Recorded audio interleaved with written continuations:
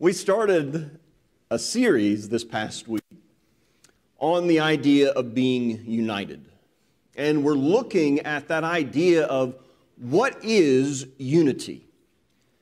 And we're looking at it from the standpoint of not the unity of the world, but the unity that we have in Jesus Christ. And trying to understand then what that unique unity means then for my relationship with God. My relationship then that I have with my fellow brothers and sisters in Christ. And then what that relationship even means to those who are in the world. And we looked then last week, and there were two main ideas that we looked at. And the first is the idea of God's oneness. And that is His relational aspects in the Godhead. And we called that unity. That the Father, the Son, and the Holy Spirit are continually glorifying each other. They have done that for all eternity. And that means, this idea of glorifying means to praise, to honor, to serve and defer to one another. Because the ultimate joy that they have is that they want the others to be in joy.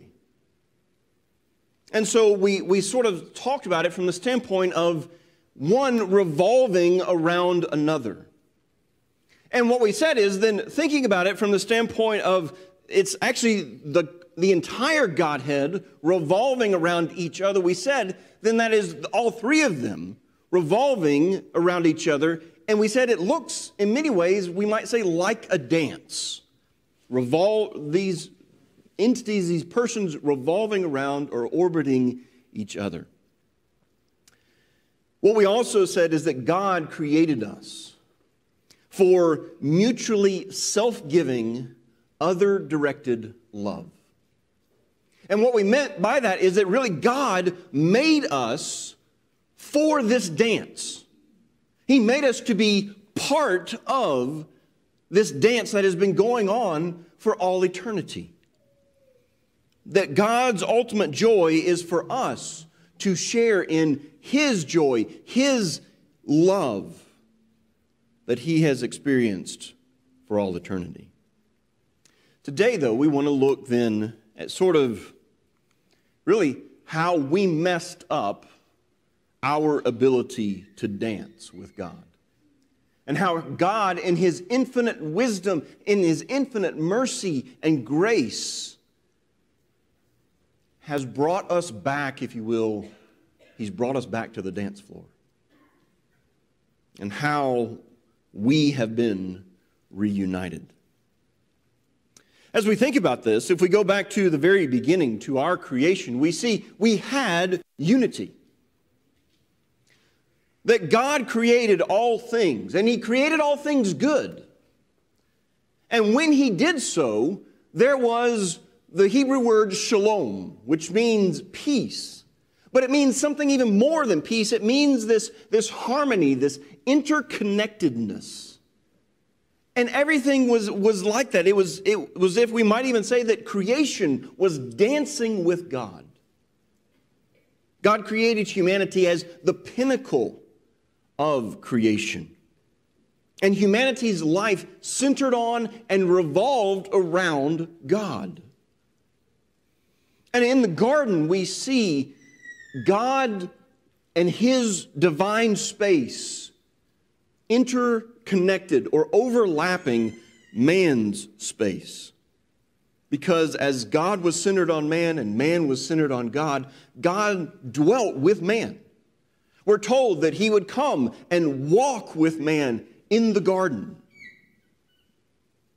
And so we see this idea of this physical space of man, that is earth, interconnected with the divine space of God, that is heaven.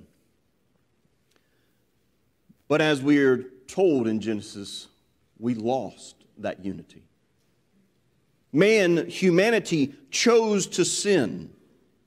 God had said, of this one tree in this garden, the tree of knowledge of good and evil, don't eat of it. And God is saying, in essence, obey me about this tree, because you love me. But in a way, we can define sin as centering your life and identity on anything but God. Man became stationary. Man became self-centered, saying, I want everyone else to revolve around me. In Genesis 3 and verse 6, we're told, when the woman saw that the tree was good for food, and that it was a delight to the eyes, and that the tree was desirable to make one wise, she took from its fruit and ate.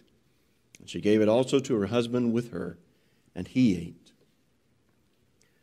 Rather than revolving around God, man made a choice to say, I want to define truth. I want to define reality by my own terms. I want God to revolve around me. And what happened? Instead of a dance, there came a collision. Because think about it. If I'm wanting to be stationary and I want you all to revolve around me, and you want to be stationary and you want me and everyone else to revolve around you, the reality is there's going to be a collision, not a dance. And it's a collision on a cosmic scale, if you will. Because we all try to get God to orbit around us. We say it's about me. And when we become that self-centered, that stationary, our relationship with God unravels, and all of our relationships unravel. Think about it. Self-centeredness creates psychological alienation. Meaning that if I am so focused on me, my needs, my wants, my ego, if that is all that I am, the reality is none of you want to be around me. We just don't like that. When somebody is so focused on themselves, we move away from that. So we alienate ourselves when we are so focused on ourselves. Think about just the social denigration that comes because of self-centeredness. Self-centeredness is at the heart of all the breakdowns of relationships between nations, between classes, between races, between individuals. You see, our choice to sin causes us to lose our ability to dance with God. We lost that unity, and everything else broke. God removed us from His presence, and we live in disharmony with the universe. But thankfully, the story doesn't stop there. God has a plan, and He begins then at this point to unfold this plan to reunite us. And what that means is that we begin to see glimpses of the garden throughout the history, especially the history of Israel. Because God doesn't leave us in our collision, but begins to unfold this plan to bring us back into the divine dance. And so what we begin to see is all of these different places where heaven and earth overlap.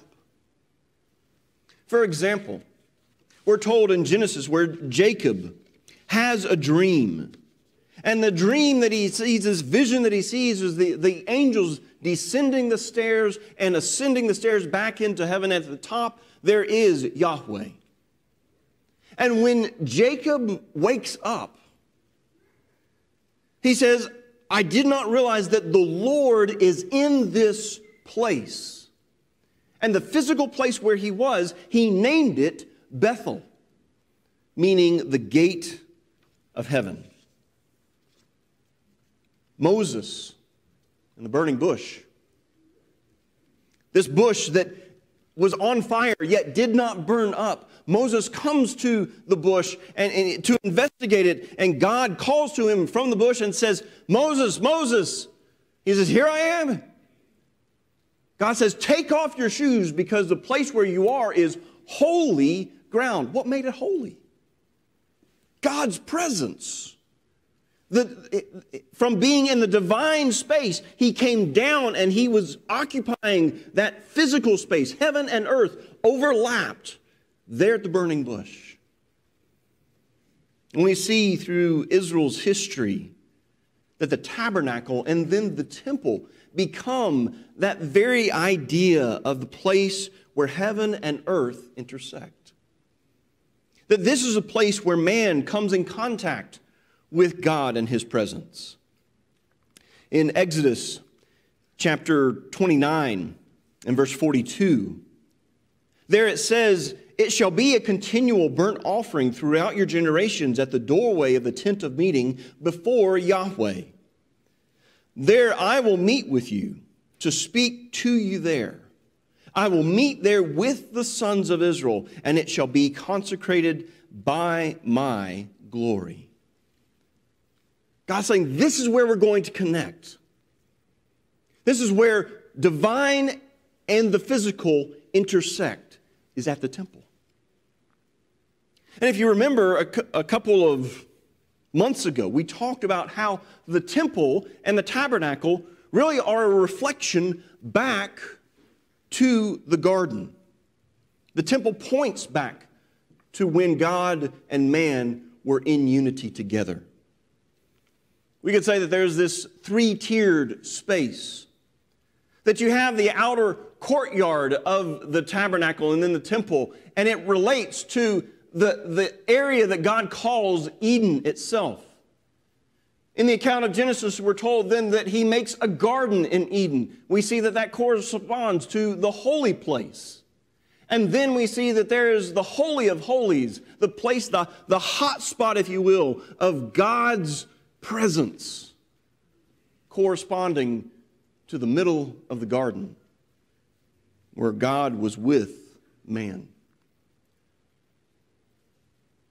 As the story continues in Genesis, we're told that when man sins, God removes them from the garden and he places cherubim such that they guard the entrance to the tree of life. God told Moses when he's making the tabernacle, and then when the temple is also built, he says, you put cherubim on the mercy seat. You put cherubim on the veil that is the dividing wall between the Holy of Holies and the holy place. You put cherubim on the veil or on the curtain that is on the outward side of things. Again, it's pointing back to the garden. Especially in the temple, Solomon would go and the walls were engraved with palm trees. And so it would be, as you were a priest and you were walking into the temple, it's as if you're being pointed back to the garden, to Eden, when God and man were together, when heaven and earth overlapped. But the temple was only limited access to God. There was almost the idea of come close, but not too close. Because there was always the reminder of our failures, our self-centeredness, our impurity, and the need for one to mediate our interaction with God. But God continues to move towards us. If we fast forward now to the book of Isaiah, in Isaiah chapter 6, we're told that Isaiah has a vision, and he comes into the Holy of Holies in the temple. He's not supposed to be there. He's not the high priest, and yet he's in this vision. He's there. He witnesses all of the glory and the grandeur of God. And his comment or his response to seeing all of this glory is, woe is me, I am ruined, I am a man of unclean lips, and I live among a people of unclean lips. God's response is not to remove Isaiah from the temple. Instead, he sends a seraphim to grab a coal from the altar of incense, and he takes it and he brings it and he touches Isaiah's lips. And the response that is given, it says, he touched my mouth and with it said, behold, this has touched your lips, and your iniquity is taken away, and your sin is forgiven. God's purity, God's holiness touches and is transferred to Isaiah. It is in essence healing him of his sin and impurity. We continue to move through the Old Testament, and we see in the book of Ezekiel, Ezekiel 47, there is this picture that Ezekiel has of this grand temple. It's much larger and much more grandiose than anything that he has ever seen before. And in it there is the presence of God. And what he sees then is in this temple there becomes this little trickle of water. And it flows out, and that little trickle becomes this mighty river that is now flowing and gushing out. And from it, it goes down into the Dead Sea. And what Ezekiel sees is that all things that are dead and barren are coming to life. That this river is creating a garden. It's bringing new life into all that it is touched by. Such that it says in Ezekiel 47 and verse 12, by the river on its banks, and on one side and on the other will grow all kinds of trees for food. Their leaves will not wither, and their fruit will not fail. And they will bear every month because their water flows from the sanctuary. And their fruit will be for food, and their leaves for healing.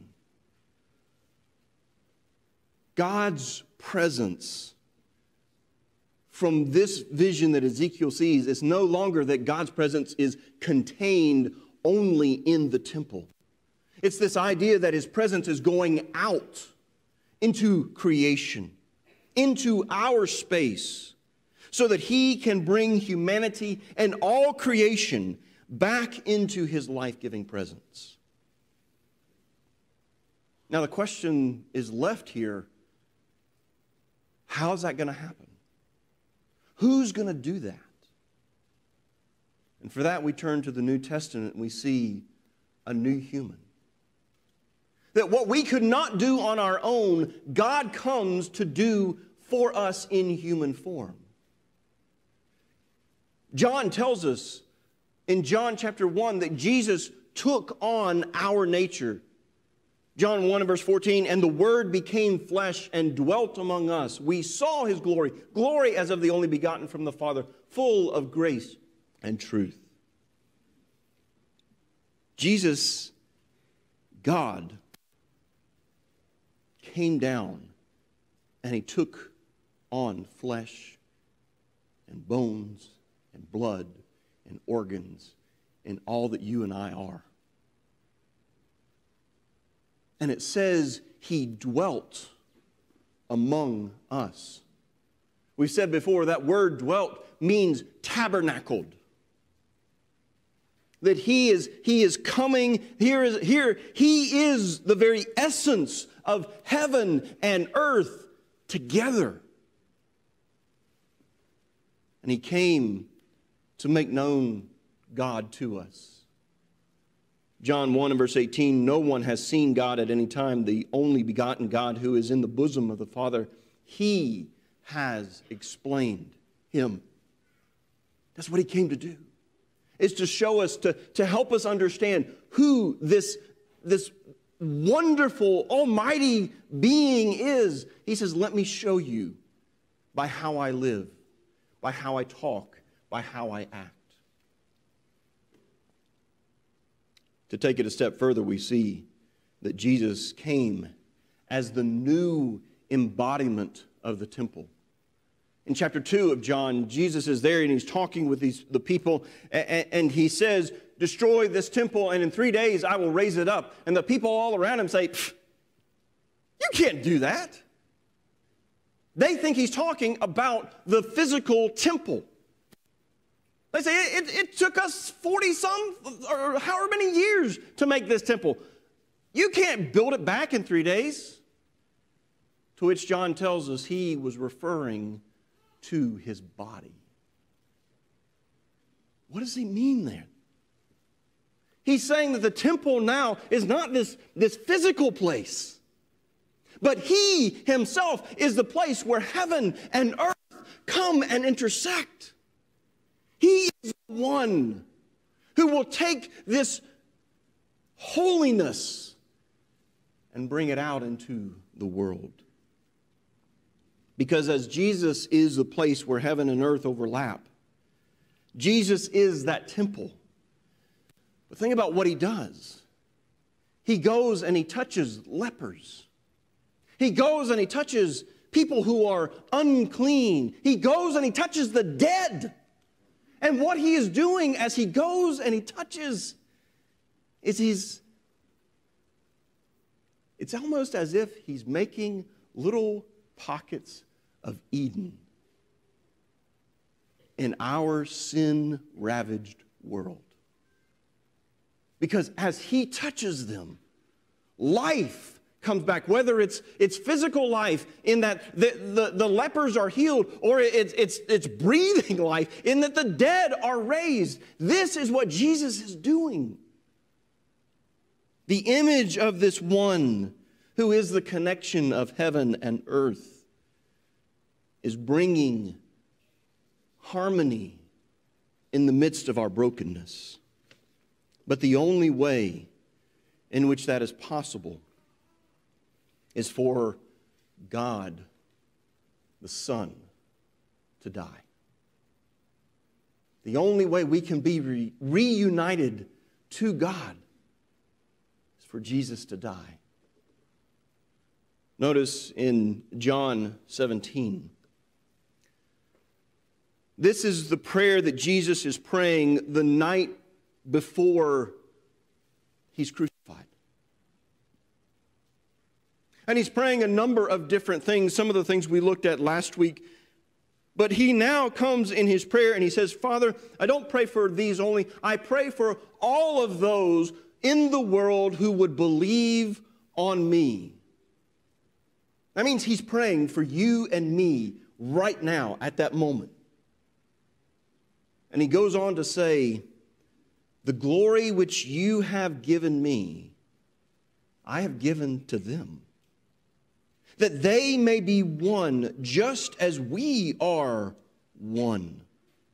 I in them and you in me, that they may be perfected in unity, so that the world may know that you sent me and loved them, even as you have loved me. I don't know a better way to sum up what we're talking about with unity than what Jesus prays right here. This is the dance. He's given us glory. His glory. He says, I've given it to them so that they can be with me, so that they can be one with me, so that they may be perfected in unity. How does that happen? Ephesians 1 and verse 7 says, in him, that is in Jesus, we have redemption through his blood, the forgiveness of our trespasses according to the riches of his grace, which he lavished upon us.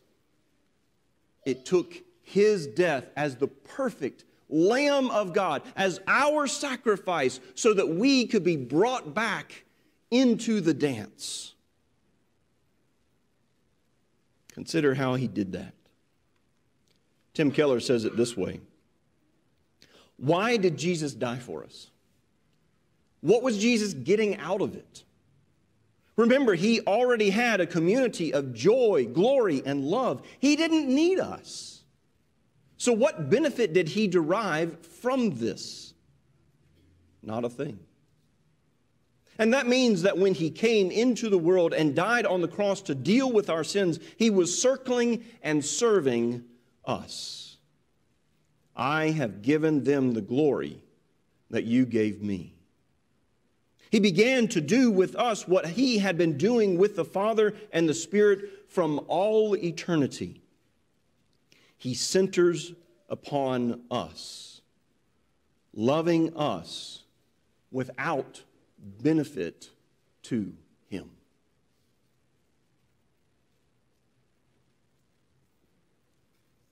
Before you and I ever thought about God,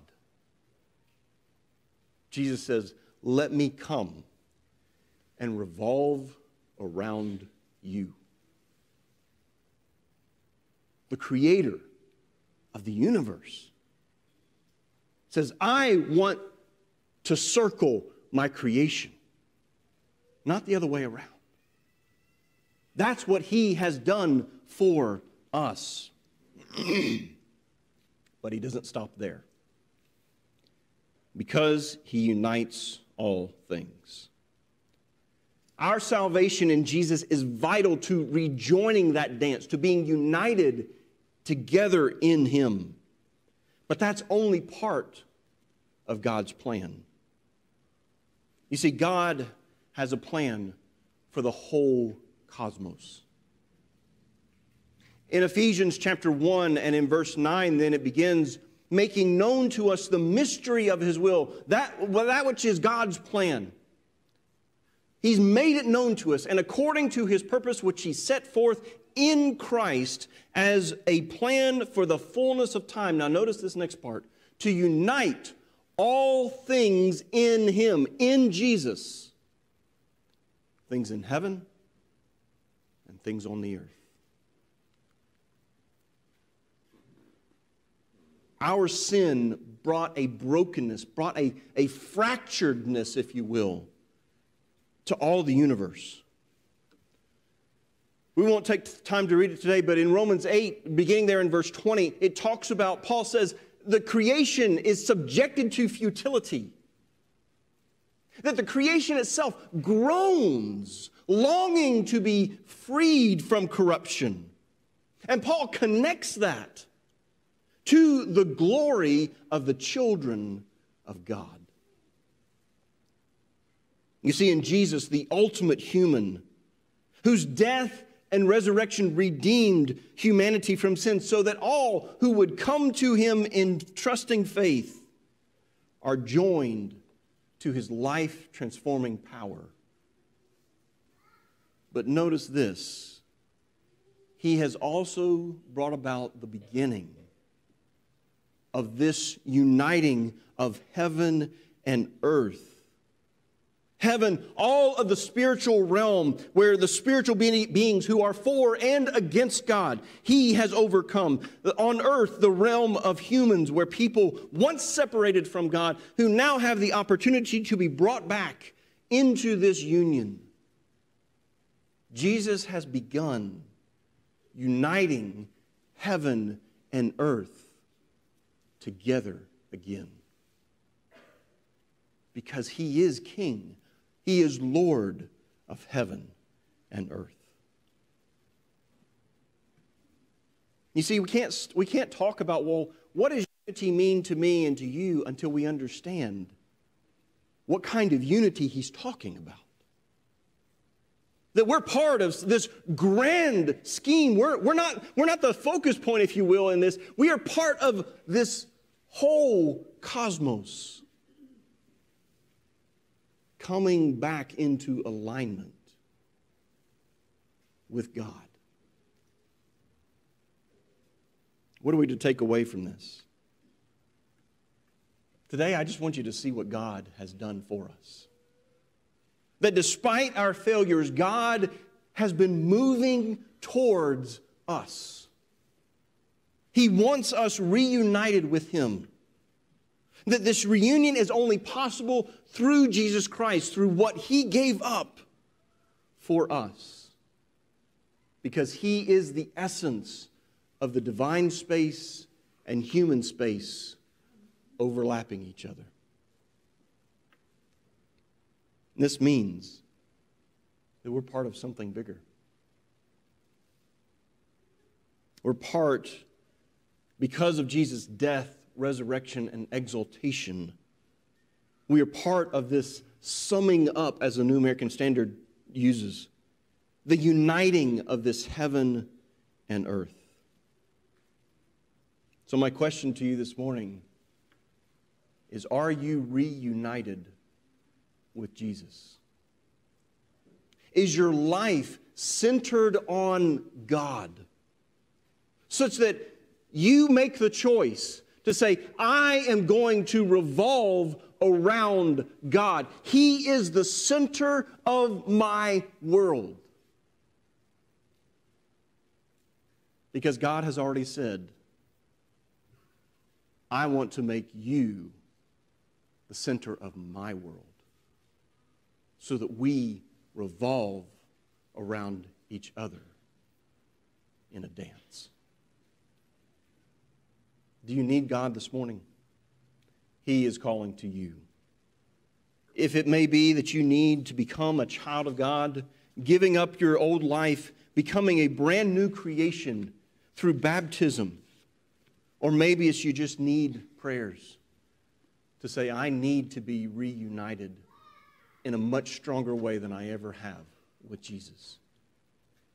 God offers that to you this morning. Won't you come as together we stand and sing?